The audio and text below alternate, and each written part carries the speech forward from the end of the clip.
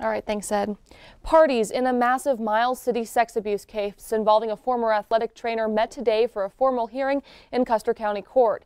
The issue is whether state law in place back in 1997 could prevent the Miles City Unified School District from being liable in the abuse of 32 former student athletes who say they were sexually abused at the hands of James Jensen.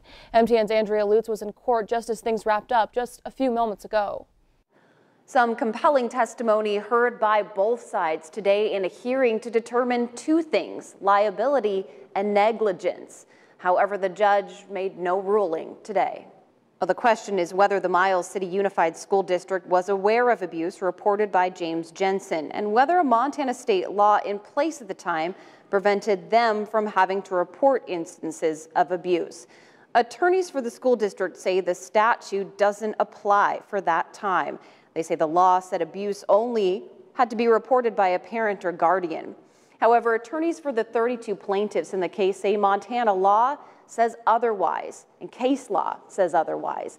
They say a public school district has an obligation to keep children safe. Well, now the judge will take what he heard here today, take a couple of weeks to think about it, and make his ruling ahead of trial. In Custer County District Court, Andrea Lutz, MTN News. Thanks, Andrea.